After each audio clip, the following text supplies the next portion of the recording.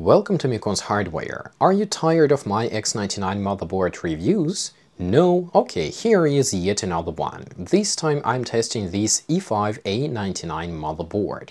This motherboard can be found on AliExpress under different names such as Qiyida, Automator or something like that. The motherboard is very similar to Machinist X99-MR9A, but yet they are different. So let's start with a quick overview of the motherboard layout and the technical specification. My motherboard has chipset Q85, but you may receive Q87, Z87 or even Z90 series, maybe also H series. Here you can see 4 DDR4 memory slots.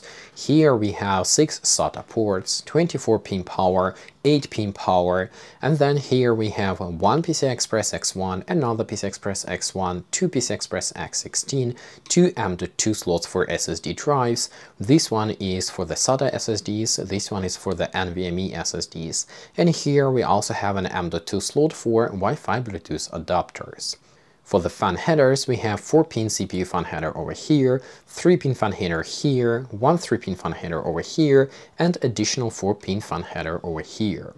Now, for these connectors, we have buttons and LEDs, USB 2.0 for the front panel, USB 3.0 for the front panel. Over here we have COM port and audio port for the front panel. What's interesting is that over here we have a GLPC1 header, which seems to be identical to the Machinist X99 motherboards. The rear I/O is very basic and very standard for Chinese X99 motherboards. We have simple audio exit. Here we have Ethernet jack, 2 USB 3 ports, 4 USB 2 ports, and 2 PS2 ports. Finally, we can also take a look at this VRM heatsink that has a built-in fan. This fan is connected through a 2-pin fan connector. One is available over here and one is available over here. These fans cannot be controlled, cannot be monitored, and the fan is rotating with constant speed. The voltage on this connector is 5 volts. Okay, so I am done with the technical specification. Let's talk about the BIOS. Usually these kinda no-name motherboards come with the worst possible BIOS, but not in this case. Much to my surprise, Qiyida E5-A99 has one of the best BIOS I've seen from China. So by default, the stock BIOS has clear CMOS function, RAM timings, resizable bar, PCI Express buffercation, ECC mode, headless boot, and we also find some settings for TPM 2.0. I don't know if it actually works or no, but we have the header, we also have the BIOS settings, so I hope to test this motherboard with the TPM 2.0 module that BIOS-iEngineer is working on for me. Unfortunately though, not everything is as bright. The sleep mode does not work on the motherboard, and restore on power loss for some stupid reason is hidden by default. I have modified the BIOS and unlocked the settings, and they do work, so restore on power loss works on this E5-A99 motherboard, but for that you need to use modified BIOS. Smart fan configuration is also not ideal. We have the typical Chinese situation when it works only for the first CPU fan header and only with 4-pin fans.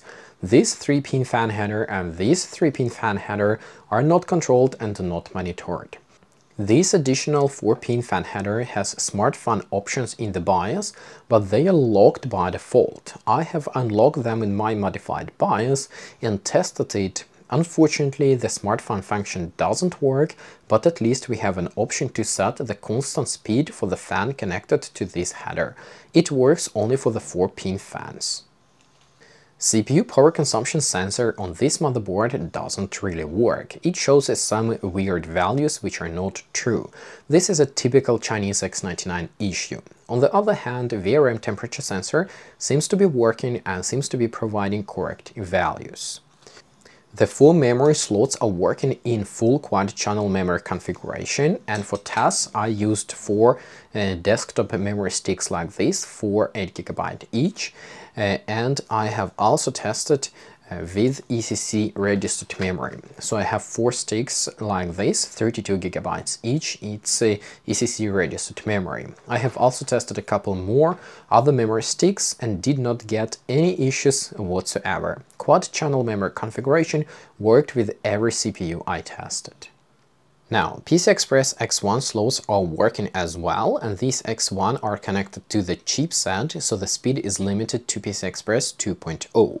Much to my surprise, this first one has enough power to use such graphics card. This is NVIDIA GT 710 with PCI Express X1 connector.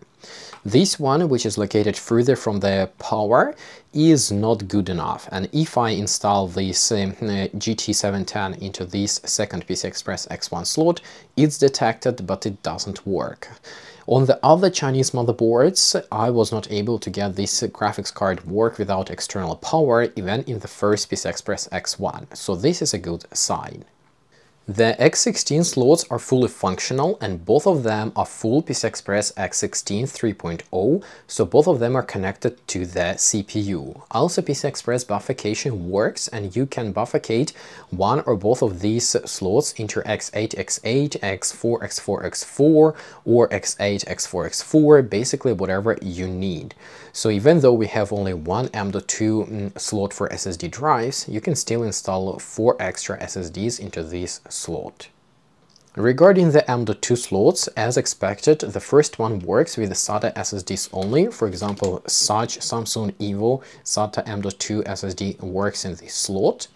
And the second header is only compatible with the PCI Express NVMe SSDs, for example, such as this one, Crucial P3. Then, under the NVMe M.2 slot, we have M.2 slot for Wi-Fi cards. Here you can install Wi-Fi cards which are not CNVI, so I have tested with Intel 9260. These SATA ports are not equal. The first 4 are SATA 3.0 and these 2 additional ones are SATA 2.0. On AliExpress you can also find a revision of this motherboard without these 2 additional SATA 2.0 ports. Also, if you install a SATA M.2 SSD into this slot, one of the SATA 3.0 headers will not work. I don't remember which one of them. So far so good, but how about the VRM or the power delivery system? Here, much to my surprise, I found identical configuration to Machinist X99-MR9A. And that means that we have the standard 4-phase PWM controller, which is UP1649Q. Only 3 phases are utilized, and each phase has a doubler, so we have 6 phases in total. Some will say that these are 6-phase VRM, others will say it's 3-phase with 3 extra fake phases, but whatever. Each of the phases has 3 MOSFETs, 2 SM450-03N and 1 SM450-08N. This configuration is good enough for E5-2697v3 with Turbo Boost unlock. With my testing where I used flower-like Intel box cooler and with this VRM fan enabled, I didn't register any temperature around the VRM higher than 70 degrees Celsius. In hardware info I see higher temperatures, but that's expected because there you can see internal temperatures under the heatsink, while I can only measure the external temperature around the heatsink and on the heatsink. This tiny VRM fan on my particular motherboard works flawlessly. I could not even hear this fan, it just spins there and does its job. I don't know how long it will last, but in my case, for now, it works with no issues. Of course, I would prefer not to have it, but as of right now, I don't have any complaints. Since the VRM was tested with the Turbo Boost unlocked E5-2697v3, I need to mention that the original BIOS, the modified BIOS and Turbo Boost unlocked BIOS options for Qiyida E5-A99 motherboard are all available in my Mi899 application. So if you want to unlock some hidden options in the BIOS or you want to do Turbo Boost unlock, you can do that using Mi899 and FPT or Flash Programming Tool application for that. Now let's talk about CPUs with just 28 PCI Express lanes, such as i7-5820K or i7-6800K. Much to my surprise, Qiyida E5-A99 is the first Chinese X99 motherboard that has all PCI Express lanes routed correctly. So with the 28 PCI Express lane CPU, the first PCI Express X16 slot is X16. The second PCI Express X16 slot is X8, and the M.2 slot still works as a M.2 PCI Express NVMe X4. So we have all 28 PCI Express lanes routed and available. Overclocking with i7-5820K or any other CPU that have unlocked CPU clock multiplier is not possible. Unfortunately for that, we would need a custom BIOS, and I don't yet want to test BIOS from iEngineer on this motherboard because I'm not sure that I will be able to revive it. First, I want to test TPM 2.0 header, and then I can break this motherboard with no regrets. For the conclusion, I would like to say that even though Qiyida E5-A99 has positively surprised me, it comes with one of the best BIOS options. It also has a very good layout where you have basically everything you could wish from a budget X99 motherboard, and the quality seems to be decent. The only things I could complain is that the sleep mode doesn't work, overclocking doesn't work, and CPU power consumption sensor is not indicating correct values. I cannot guarantee the quality of entire batch. My motherboard works fine, but it has no indication that your motherboard will work exactly the same. Even if you buy exactly the same motherboard from exactly the same seller, you may get many different issues, while my motherboard works with no problems. That's why if you decide to buy one, this is your risk and your decision. I always recommend to first check your local stores, then check the second-hand market, and only then go to AliExpress.